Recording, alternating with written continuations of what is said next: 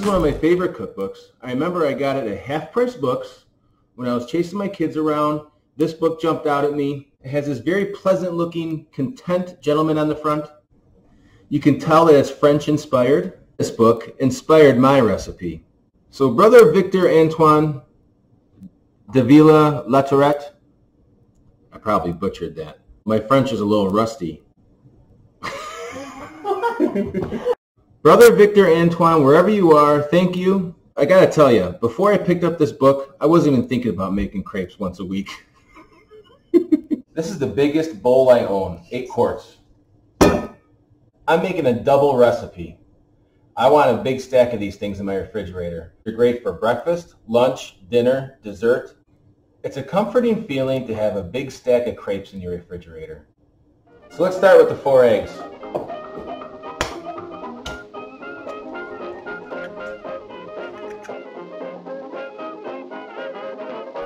One cup of egg whites,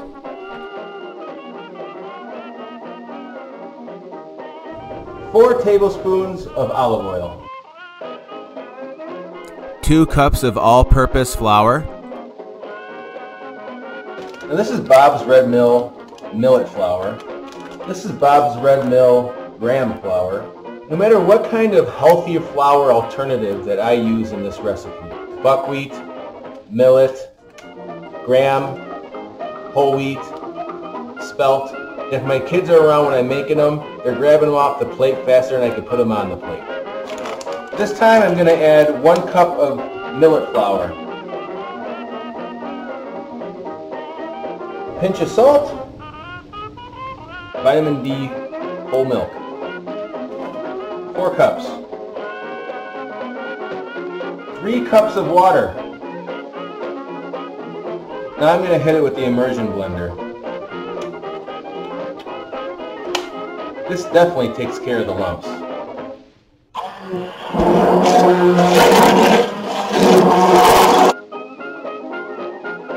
So I have a 10-inch pan here. I'm going to put it on medium heat and let the pan heat up. This is the ladle I use. I measure it out. It's a 1/3 cup ladle. As I'm making crepes, I stir the batter in between each one. I put a little olive oil into the pan.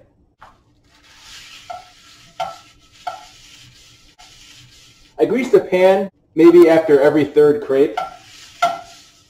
I'm expecting the first crepe to come out kind of ugly, because it always does. I'm using a crumpled up coffee filter to spread the oil around the pan. I'd rather waste a coffee filter than a paper towel.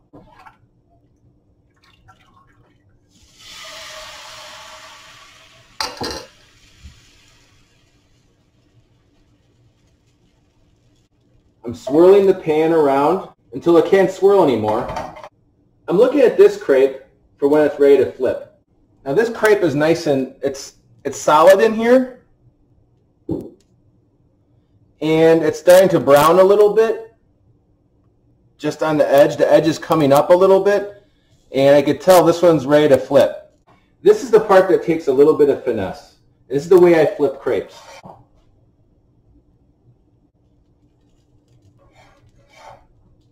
So I'm lifting the edge,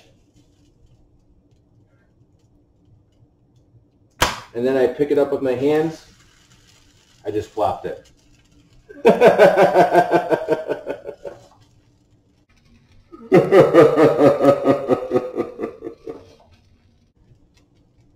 So the reason I flopped this first crepe is because I didn't let it cook long enough in the pan before I flipped it.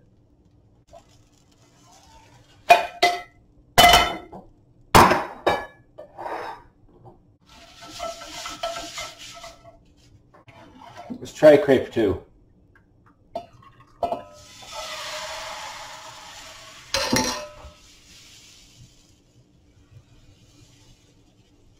Okay. It's starting to come up all around now. Oh yeah. There we go. That's our first one. Looks good.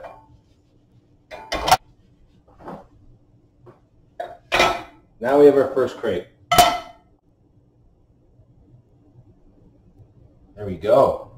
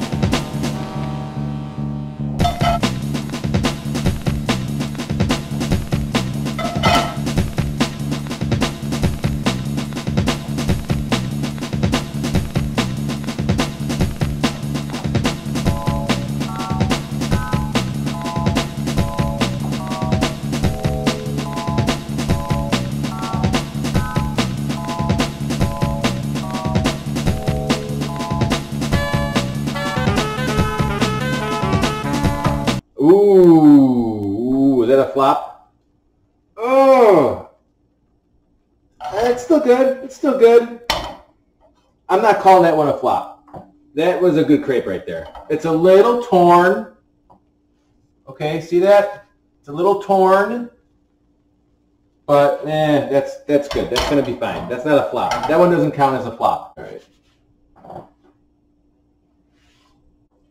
Yeah, this broken one. See how it's torn the top, but look underneath. It's okay. It kind of healed itself like Wolverine. Yeah.